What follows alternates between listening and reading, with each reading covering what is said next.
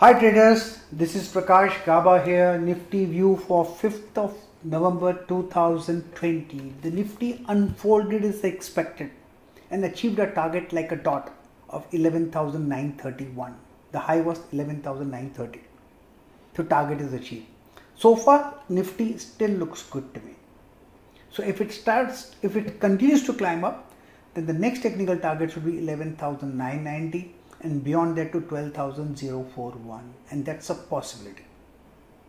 As long as we have 11,820, as long as that holds, that's the crucial support to work with. We saw some volatility, but so far it looks good to me. Let us look at Nifty internals. Internals suggest 11,820 is a strong support zone to work with as long as that holds. So very good chance if it opens in the red. Somewhere closer to this circle, they are buying opportunities. Like I said yesterday, dips are buying opportunities. Here also I say dips are buying opportunities. Upside is still on. Because I like this move up here. This move that you see is a good move. There is volatility here. But this is a strong support zone to work with.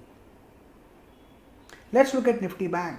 When I look at Nifty Bank, it went up. It went up around 2,000 points in 3 trading sessions. Today was volatile, but finally it did close up.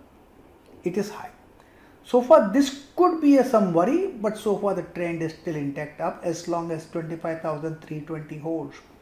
Our original target of 26,311 is still valid and it can still go there. Let us look at Nifty Bank internals. Nifty Bank internals suggest if this is the level I will be looking at, 25,320 or maybe 25,300. These are the zones of support as long as this holds. Here also I would like to mark a circle here. This zone is a good place to buy if we get an early morning dip, not in the later part of the trading session. Early morning dips are buyable, not now.